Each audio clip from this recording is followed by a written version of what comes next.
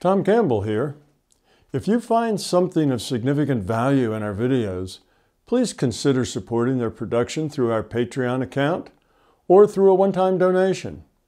The links are in the description below. Thank you and enjoy the video. Let's get started. To begin with, I'm going to give you a brief overview of accessing point consciousness, what point consciousness is, and then we'll have to take a break, and after that we'll talk about communicating with other IUOCs and with the larger conscious system. And then we'll open that up to Q&A before the break and after the break. All right, first, what is point consciousness? And this is just going to be a very fast run through, just to kind of prod your memory. And if you are one that didn't watch this, then it'll give you a little bit of an idea of what it is we're talking about. Point consciousness is where you let go of the data stream that defines physical reality. Okay, so you are in a virtual reality. You're receiving data, information from the larger conscious system, and you interpret that information to be this physical reality. Okay, that's kind of the theory behind it. The theory will not be necessary for this course, but I'll tell you that anyway, just because it'll help make it all consistent. So when you let go of that data stream, that means you stop processing sense data. Your consciousness stops processing sense data. When you do that, you find yourself in this space I call point consciousness. Because without sense data, you don't have any data to describe your seeing, your hearing, your feeling, your tasting, your touching. Now, that doesn't mean that you can't feel any of these things. It just means that you stop processing it.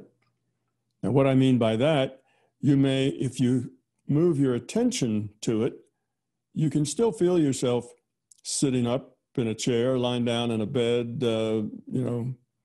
physically there,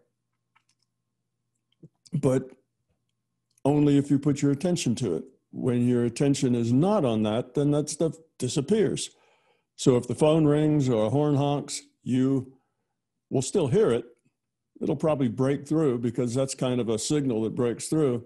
But if you don't process it, it'll go away. And if it continues to ring, you just let it go. You're not connected to it. Thinking, oh, I wonder who that is. That's attaching to it. That's not letting it go. Letting it go means you don't process it, so it disappears from you. All right, so that's what that is about. That's what point consciousness is, and it isn't terribly difficult to get to. We get to it lots of times. You get into point consciousness when you're daydreaming, and you're completely consumed by that daydream. You get into point consciousness when you read a book, and you're so consumed with that book, you're just not thinking about the world around you. You forget about the fact that you're sitting down or standing up, or that people are walking around, or that there's traffic outside in the streets. You just stop processing all of that. But still, if a phone rings or a horn honks, you'll hear it, but then you'll just let it go and go right back to your story. Of course, with reading the book, you are processing what's in the book. You're processing book material. When we get to point consciousness, we're processing nothing else. So you end up being a point of consciousness floating in a void. So it's called point consciousness. So point consciousness is not that hard. Many of us get real close to point consciousness, even in our daily work, when we're sitting there trying to solve a problem. We're sitting there trying to focus on a particular problem that we're involved in. And while we're doing that, all the rest of the world kind of falls away. So it's a thing that's natural for us when we focus. It's natural for us when we let go of the outside world. So the one thing that you'll be focusing on is that you exist. That's all. You're conscious and you exist. That's your focus. Everything else drops away. All right, so that's supposedly you practiced this. You tried to achieve it. You tried going in and out. The other thing that we do on that first day is talk about kind of getting up close and personal with the larger consciousness system. Now, that can be an experience that takes several forms. One of those forms is that you meld with the larger conscious system, lose your identity completely, and feel one with everything. Not just with the system, but one with everything. Rocks and stones and animals and leaves on trees, everything, without any particular identity. And you feel love. Everything is perfect. You feel surrounded in love and love, but as well, you love everything outside of you as well. So it's this state of unconditional love where you are one. Now, that's one way to get in touch with the larger conscious system, is to get to know what its life is like. What does it see? You know, what's its perspective on things? Well, that's its perspective. That's the way it sees the world. And you get to meld with that and experience what it's like to be love. And you can have this experience when you're ready, like everything else in this line of work. When you're ready, that experience will come to you, particularly if you ask for it. If you say, larger conscious system, I'd like to feel how you feel. I'd like to connect with you. And then you just open yourself to that and let it happen. And it probably will happen if you have by now learned through your practice with the TMI tape or otherwise. You will learn to let go of your intellect and stop judging and stop analyzing. So the problem will be when you say, all right, larger conscious system, I'd like to see love. I'd like to feel what it's like to be love. And if the instant after that comes off your lips, you're thinking, oh, I wonder if it's going to happen. I wonder if I'm going to get that experience or not. And okay, let me wait. Is this it? No, it's not it yet. What about now? Anything happening? No, not yet. If that's your intellect chattering away. So if you can get that intellect to sit down and be quiet and not be perched on the edge of its chair, waiting for some big thing to happen, then the big thing can happen. But as long as that intellect is sitting there, looking for, waiting for, anticipating the big event, then the big event probably won't happen. You need to just open up and be and let things happen. You can't pursue them. You can't make them happen. You just have to let them happen as they do. So once you get to the point that you can just open and let be, then you have a pretty high probability of having that experience. So the other thing about the larger consciousness system is that you will progress in this work much more quickly if you have a good working relationship with the larger consciousness system. And the way you go about that is by being serious. Okay, by being, I say being serious, I don't mean not having fun. You should laugh and have fun while you do this. But I mean, you're serious about growing up. You're not just playing at it, but you really do want to change. You have some of your energy dedicated to changing. That's important for you. You have to be sincere. Okay, you have to be trying, experimenting, working at it. This is not a spectator sport. It's not like you sit back and wait for enlightenment to come to you. That won't happen. You have to go do. You have to be. You have to interact. And you learn from those choices that you make when you're doing and when you're interacting. And if you're proactive in this learning, then you will create a good working relationship with the larger consciousness system. And from the system's point of view, you will be a person of interest. Yeah, that has terrible overtones if we're talking about the police or the court system. You don't want to be a person of interest there. But here, with the larger conscious system, you do want to be a person of interest, because persons of interest are helped. They're given synchronicities. They're given nudges. They're helped. So all you have to do is be sincere in your effort and be proactive in your effort. Not just say, okay, I'm here, I'm ready, do it to me. Well, that's your ego talking. You need to get into the being level. That's also your intellect. It's not an intellectual experience. This is an experience that's more at the intuitive level than the intellectual level. Okay, so it's an experience of being, not an experience of thinking. All right, well, with that kind of introduction, didn't take too long, we'll open it up to the questions, because that's what this is all about. It's about your questions, not about me lecturing.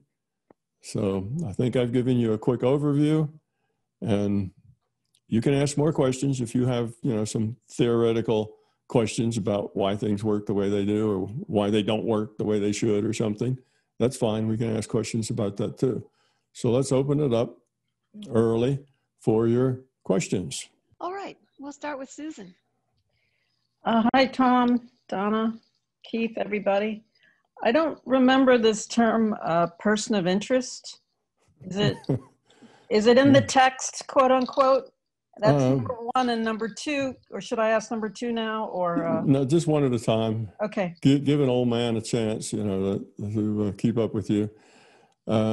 Question one, now, it's just, whenever I do one of these courses, I make it up as I go.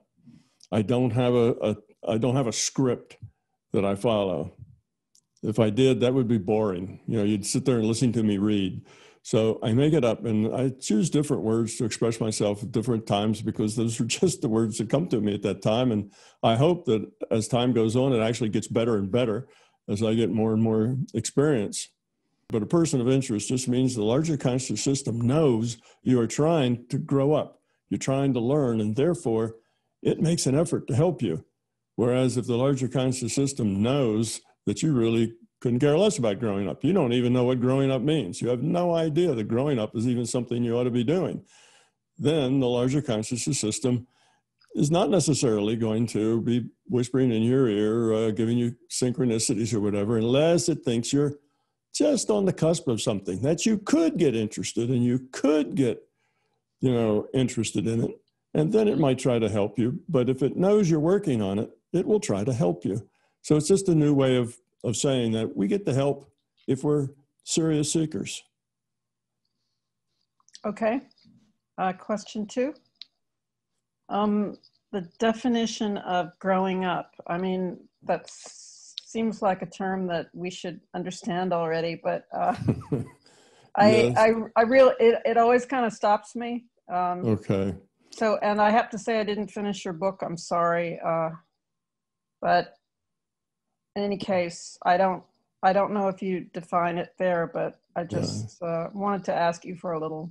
Yeah, growing up is a term that I have a lot of synonyms that all say the same thing, and growing up is one of them. It's a very general term. Evolving the quality of your consciousness is another one. Lowering the entropy of your consciousness is another one. Becoming love is yet another one. Letting go of fear, ego, and belief is another one. All of those basically mean the same thing. They all are going to the same place. So depending on the conversation, I may use one or the other, but growing up is kind of a summary on all of those. That's evolving, becoming more, reducing the entropy of your consciousness, becoming love, letting go of fear. And because ego and belief are a part of the fear, letting go of fear means letting go of ego and belief. So that's what I mean by growing up. Okay, but if one expression is more sort of annoying than the other, would that be sort of a portal? I mean, would that suggest that you have something to work with there? Probably, Okay. if there's something that was particularly annoying, like growing up, because it insinuates that you're not grown up when you say you should grow up. And if that bothers you, then that's obviously just tweaked your ego that doesn't like to be, doesn't like to hear that you're not so grown up. So yes, that's probably something to work on. Okay, I'm done. Thank you. Mhm. Stephen, please go ahead. Hi, Tom. Hi, everyone else. I don't really know how to ask this question, but how do you know if you're in point consciousness? Because sometimes I feel I'm like in a really deep meditation and things sort of fall away, and that feels really good. Sometimes I'm in like a really quiet place. Sometimes I feel like I'm like in I can see space, like I can see stars off in the distance and stuff like that. But sometimes I also just feel as if I'm still in the same room and I don't know, things are still happening around me, yet I feel as if I'm not really overly thinking too much. And I'm not sure if they're all just very different levels of the same thing, or if some are, I don't know, some are and some aren't point consciousness, or I'm not sure. Yeah, well, some are and some aren't, I think. If you are just kind of thinking about, you're aware of the room, and you're thinking about where you are, and there you are sitting on a chair or lying in a bed or whatever it is, and oh, there's the sounds. I hear the binaural beat. Yeah, I can even hear the beat frequency. That's all in intellectual space. That's assessing, judging, being aware of, analyzing. That tends to not be point consciousness. Now, if you are in point consciousness and things come and go in your vision, well, that's not so bad. That happens. That's not necessarily what I call point consciousness, but it's close enough. If you just see stars, particularly if it's daytime and you're lying in your bed in a room and you see a night sky, well, that's okay. Just look at it and enjoy it. Don't try to assess it. As soon as you say, oh, that's a night sky. Oh, where's the Big Dipper?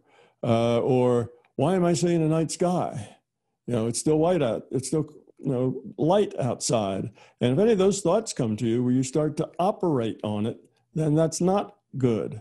But if it's just there and you let it be there and you don't operate on it, then it doesn't matter. And you'll notice that when it doesn't matter, it won't stay there very long. It'll change. It'll be one thing or another thing, but it won't change.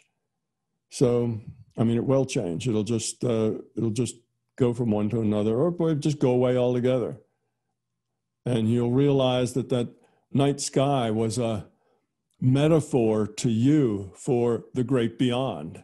And you kind of feel yourself exploring the great beyond in inner space. And that's why you get the picture of the stars in the night sky, because the metaphor connects with you. You see, but so let those things be. Don't process them. Basically, you're in point consciousness when you're there, and you can use your mind to say, well, what am I aware of? Just ask that question. What am I aware of? And just be open. Don't start thinking of things that you might be aware of. That's counterproductive. Just open your mind. What are you aware of? And if the answer is, well, I'm aware that I exist, I'm aware that I can think, and that's about all, well, then you're in point consciousness. But if you also say, well, I'm aware that I'm in my room, in my bedroom, lying down, and I can hear the traffic outside, and I do all these kinds of things, well, then you need to let it go. And if when you let it go, it kind of disappears, then good. Now you're in point consciousness. But if when you let it go, it's still there, well, now you're not in point consciousness. If you let it go and it doesn't slowly disappear, It might not disappear in an instant, but if it doesn't slowly disappear over the next 10 or 20 seconds, then you're giving too much attention to it. Take your attention away from it. And one of the ways you can take your attention away from it is to busy your mind with some busy work. In other words, you give your mind something to do that is non-functional, something that you cannot operate on. And that's, for instance, a mantra or mantra, however you prefer. And that's all a mantra is. It's a sound that has no definition, doesn't mean anything in particular, and it fills your head full of something that there's nothing you can do with it. It's inoperable. So what it does is, because your head's full of the sound, then the head doesn't think about other things like, I'm in my room, there I hear the traffic. It lets all that go because it's just hearing the sound. That's something to focus on, like you focus on the book or focus on a problem at work. It gives you a thing to focus on, which makes it easier for you to let go of the outside world. So that would be one way. Sometimes people focus on their breathing, because breathing is something that is done automatically. It's something you don't have to operate. And it's boring. Just like the mantra, you want something that's basically non-functional, non-operative, boring. So a good mantra would not be ham sandwich, because that might make you hungry. That might make you think about lunch yesterday or the day before that. You see, it's connected to something. You can operate on it. You want things that are non-operable. So any kind of sound, any sort of thing that's non-operable, even a color would be non-operable. You could always see green, or you can make something up that works for you. I give some mantras samples in my book in the first chapter. And if you don't have that, you can always look it up on Google Books. It's free there. You can find that out. So that would answer, I think, your second question, is you have to be able to open yourself up without getting into your intellect, inside your intuition, and say, what am I experiencing? And the correct answer would be nothing, except I'm experiencing. I'm consciousness. I'm aware, but not aware of anything in particular. If it's a problem doing that, then you probably need to spend some time meditating. That's the whole point of meditation, is to get rid of the noise, to get rid of the thoughts that are constantly running through your head.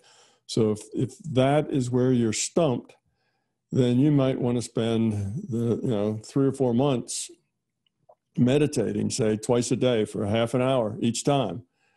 Just letting thoughts go. That's the whole point of this meditation, is just to let the thoughts go. And when a thought comes up, you don't struggle with it. You don't get angry with yourself. You just very gently push it aside and let it go.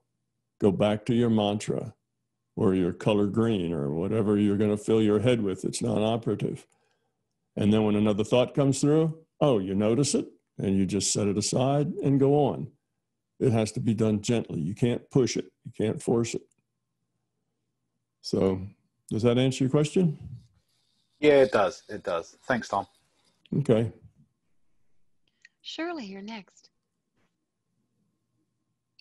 I have to unmute my. So my question is, so when I'm sitting here listening to you and there's nothing else going on in my head, does that mean I'm in point consciousness? Sure. Okay. Sure. If you're sitting here, well, not exactly. Almost. You're real close to point consciousness, except you're listening to me. Yeah. And I'm filling your head with my voice. Point consciousness would be where you're sitting there in the quiet with your eyes shut and you get nothing. Yeah. Okay. So take away my voice. Yeah, take away my voice, and that would be point consciousness. Yeah, so when I'm listening to, I'm just listening to, I'm not thinking, why did Tom say that? Right. What does it mean, blah, blah, blah. If I'm not doing all of that, I'm just listening to your voice. Right. Then, okay. That's point consciousness. In a sense, you've let go of all your physical surroundings. You're not really aware of the fact you're sitting in a room or even that you're in a chair or anything else. You're just there, being, Okay, now you see a screen, you hear the voice, but everything else is kind of gone. Well, if you let the screen go and the voice go, then you're home. That's it. That's point consciousness. You're just sitting, being. See, it's a thing of being, not a thing of doing.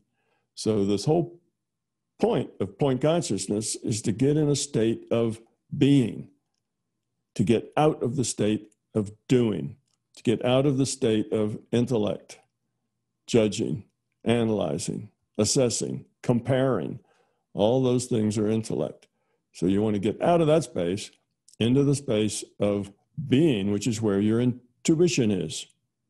You have to get into a state of being in order to be intuitive.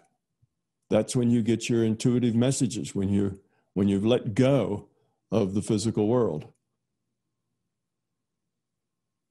Yep. Cool, thanks. Mm-hmm.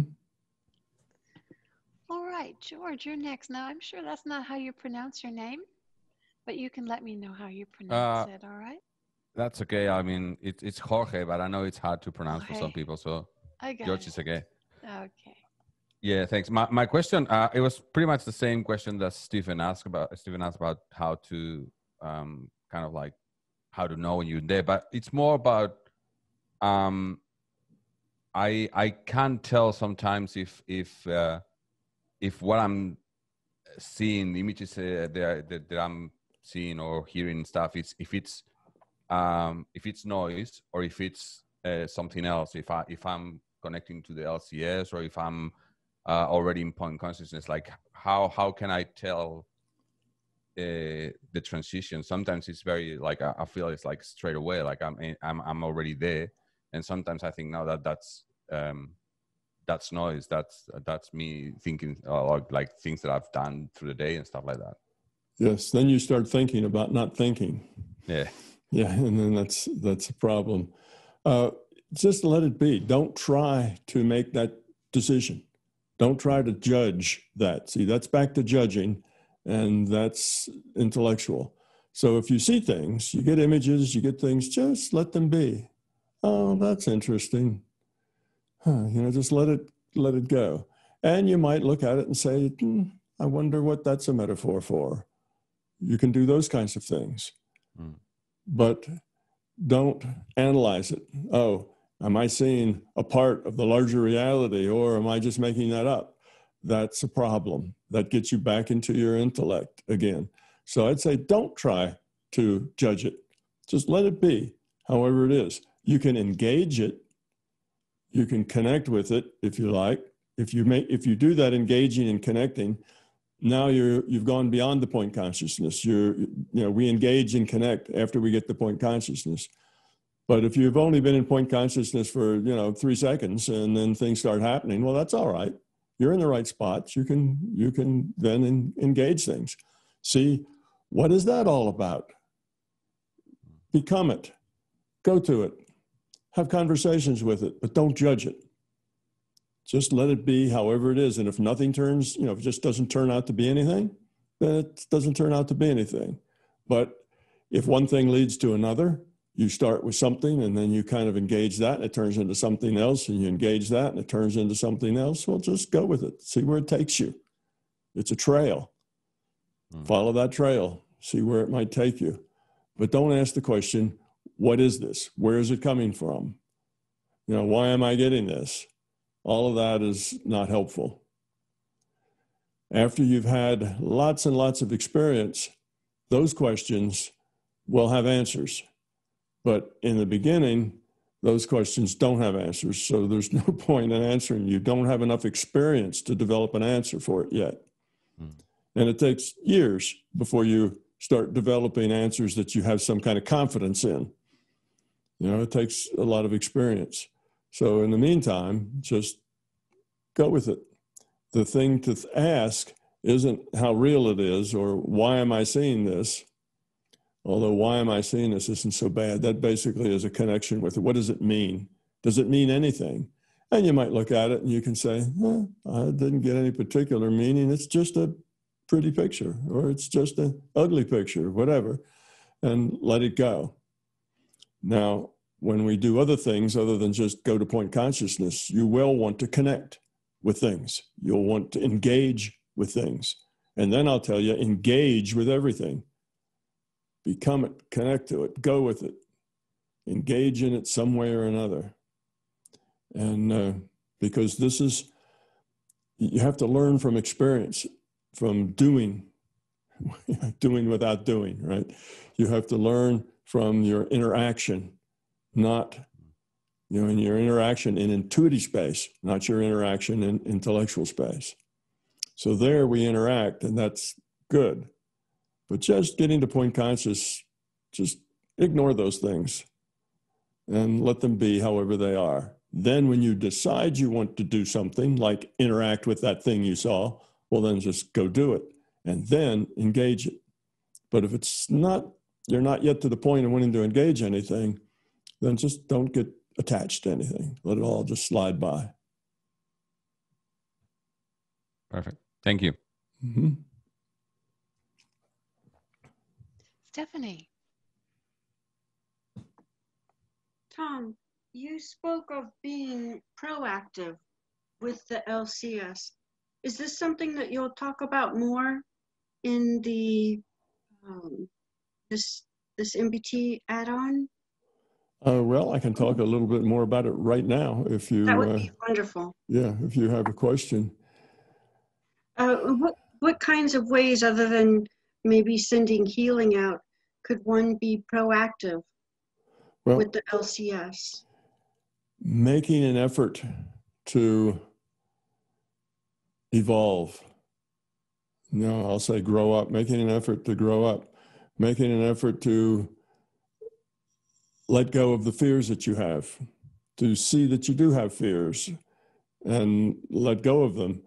If you're trying, if you're working on it, if you want to know more, if you want to understand reality from firsthand experience, how things work.